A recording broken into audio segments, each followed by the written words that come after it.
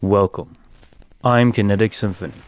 I hunt down and report on mysterious and weird, true stories, from glitches to the paranormal.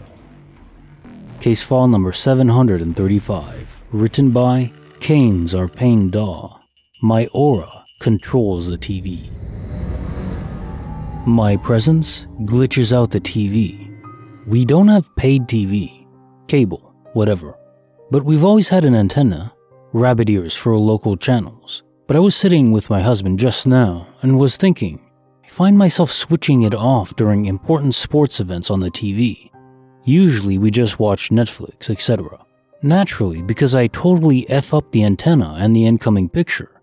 It bugs me, garbles, and has bad connections, so I'm happy to step out because I know it must bug him too, and I just can't stand the skipping sounds and messy delayed picture. This has occurred in our previous house, moved in October, as well, with both a current antenna and another antenna we had previously. And now that I think about it more, it's always been an issue, but just for me. Sometimes I'll be by myself wanting to check out a current news event, and I just can't because it's jumbled. But my husband will have no problem. He'll be watching a tennis match and then a race event this afternoon, and I can hear it running no problem as I'm typing this. I just walked by for laundry, and the TV instantly turned jumbled. I remember laughing about it in our previous house too, and having to leave the room and stand a bit far back, especially because the news cycles were running a major current event in my city, and I just needed to watch, but I can't be close to the TV. Case notes for file 735. My aura controls the TV. So there's a few aspects to this. The first is, I do believe this is actually documented as a very rare occurrence. It's called streetlight interference phenomena. We all have an aura in terms of electromagnetic radiation. So it's conceivable, if an antenna is just picking up radio signals, that maybe you emit some radio signals yourself. I don't think we're normally supposed to, but it's not inconceivable that we'd be able to. It's just a certain type of energy, a lower form of the EM spectrum, and we emit infrared all the time. So for some reason your body is producing radio waves, which would be my guess. If you get too close, you jumble up the signal, and then your husband can't watch good TV. How unfortunate. And sort of the basis of echoes or spirits interfering or messing with lights and electronics, it's all based on electromagnetism, which is sort of its own magical realm, if you really want to think about it. If you really want to twist your brain, then look up the double-slit experiment, proving that photons and electrons, any atomic particle, is really just an excitation of a field. It can be both a particle as we think about it and a wave. It's trippy. And we don't yet have a solution to the observer problem, whereby if you observe the particle before it passes through either slit, then it'll collapse the waveform. Now, it's not perception or human sentience that causes this, it's just any observation of it. To observe something, we have to forcibly interact with it, and that interaction collapses the waveform. The problem is, it still makes a choice before this, and we don't know how. It's almost like it's temporal. It knows what we're gonna do before it does. It's sort of like, it's making a choice ahead of time. It's very weird. You should look it up.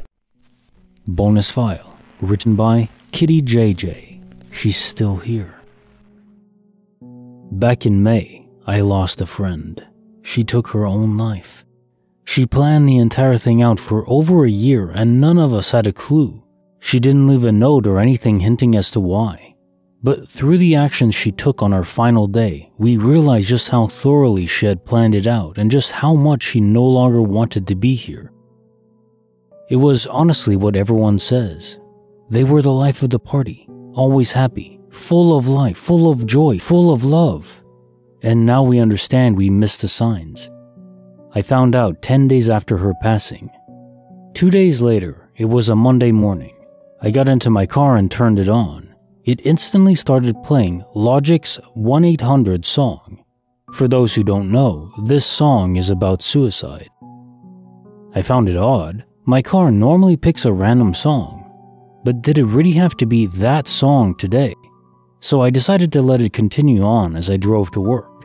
The song ended and it began once more on replay. I don't play my music on replay, but I let it play again, and it replayed for a third time. By this time, I arrived at work, trying my hardest not to break down. About an hour went by and I got a message from my friend saying, "Hey, today's the viewing." I left work early, went home to change into a white outfit. Her family asked for a white dress code, picked up white roses, and with that, we set off to see her one last time. It was a beautiful service. Everything was pearly white. During the service, a bird flew into the church. It landed directly above her casket, all the way in the front of the church. It sat there for about 5 minutes, facing the crowd. Then it flew to the back and landed directly above her boyfriend, where it remained for the rest of the service. A few days after her service, I had a dream of her. We were in a white room, sitting on a white bed. We talked for a while. It felt so peaceful, so warm. I know I asked her why she left, and I know she told me why. But when I woke up, all I could remember was that we talked for a while and her beautiful, peaceful smile, but I couldn't remember anything about what was said. About a week later, I was having a rough day thinking of her. So when I left work, I asked her for a sign to let us know she was okay. I drove off, ran some errands, and went home. When I parked, I sat there for a moment just thinking of her. Then I realized my music had stopped playing. I grabbed my phone and kept pressing the play button, but it would not play. Then I looked at the song itself, Life Goes On by Tupac. After I read it, it began to play instantly. After this, I began noticing the times, 1:11, 11:11, 10:11, 11:01, whenever I would have a rough day thinking of her. As I write this, I notice 11:01. One day, I was out with her boyfriend. He and I have been friends since kindergarten, and he's the reason we all met her. And he shouted, "It's 1:11. I've been getting those a lot lately." And I looked at him in shock and said, "You too?" He's had even more strange experiences since her passing than I have. About a month ago, a friend of mine found 3 abandoned kittens. I picked them up because I normally shelter kittens until they're old enough to find homes. I showed her boyfriend a photo of the kittens and he suddenly had a shocked expression.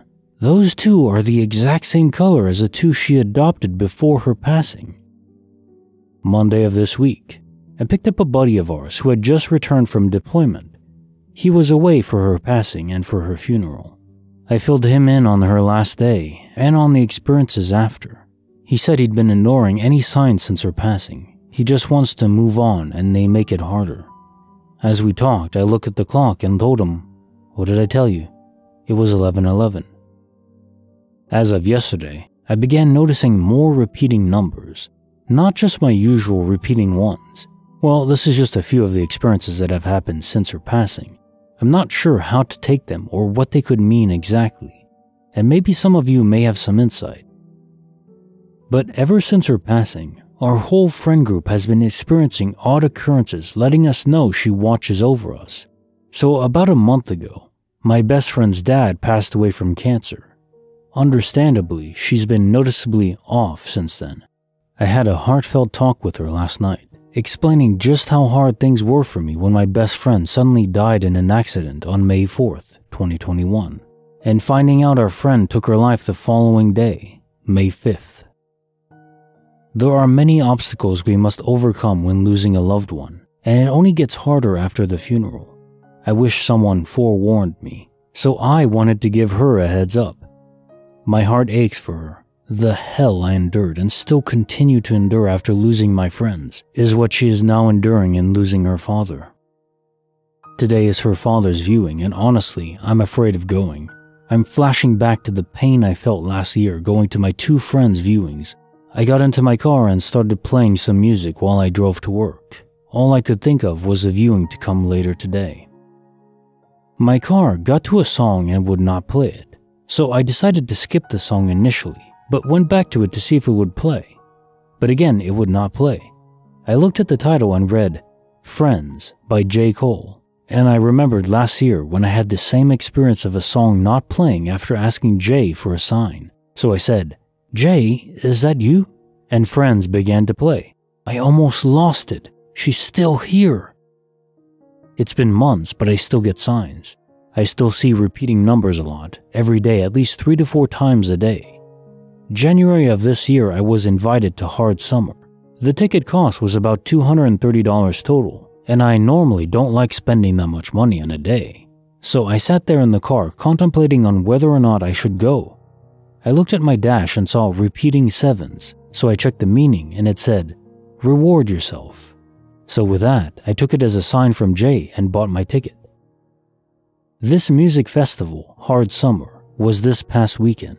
Most of the time there I would be laying on some grass watching the sky and thinking of her. Why did she want me to come? What was the purpose of my being there? And as usual, I was seeing repeating numbers. My last day there, Sunday, started off as a normal day. I saw my usual time, 10:10 a.m., 11:11 a.m., and 3:33 p.m. I headed to the event, walked around for a bit, and eventually laid down on the grass. I checked the time and it was 10:10 p.m. Again, I pondered on why she wanted me to come. What was the reason? I edited my photos for a while and checked the time again. It was 11:11 p.m. So I got up and walked to the final stage to see 21 Savage. During his set, each time I checked my phone, I got a repeating time, 11:22, 11:33, 11:44. And by this time, I asked her for one more sign. I couldn't believe how many she was sending consecutively. And the next one was 11:55 p.m. I stopped checking my phone for a while after this. I didn't want to cry. I proceeded to the grassy spot where I was laying down each day and waited for my friends. The next time I checked, it was 12:12 a.m. and again 12:22 a.m. A few minutes later, a guy walked by telling everyone, "Drive home safe. Life is beautiful." Not sure if that was a sign, but it was nice to hear that second part. My friends and I left the event and walked over to our shuttle pickup spot. We sat down on some grass to wait for the driver. I checked my phone and it was 1:11 a.m. on August 1st. I was okay by this time. I didn't cry the whole event. I held it together pretty well. But I was still wondering why she wanted me to come. She's never sent this many matching numbers in one day. What was the reason? Then a girl walked by with a totem sign and it read, "Look up at the sky, I'm still here." My heart felt like it dropped and I started bawling. She's still around. Case notes for the bonus file. She's still here. This is a heavy story indeed. It's good in a way to know that she's still there. It'll lessen the blow. And you've had so much trauma and sadness to lose 2 friends and then also your other friend losing their father to cancer. Man, that's just brutal. And I hope tremendously that quantum immortality is true, because if it is, they're still around. Their sentience is still there, living in a different universe. Disconnected from you, but at least still there. It's almost like the idea of the afterlife, but it's just continuing in this life. You don't get angels singing on harps, and I guess my heaven would be an endless buffet of food and the impossibility of getting fat. Just eat all day. Chocolate cakes and pizzas and submarines and all that. That's heaven, indeed. I thought the bird was an interesting aspect to this. Perhaps somewhat drawn to the echo of your friend that lingers behind. It's a beautiful thought. I could see someone making a painting of that. This beautiful white dove just landing by your friend's casket, giving her a proper send-off, and perhaps a sign that part of her is still around. But like the previous story, the EM spectrum can be manipulated. So if we take that into account, this echo of your friend, if she wants to send a sign, well, what better way than to manipulate a song playing or not? Somehow she's figured out how to control if a song will play or repeat or which song will come up next. Pretty brilliant. As soon as you read the song title by J. Cole, Friends, boom, it starts to play when it wasn't playing before. That's incredible.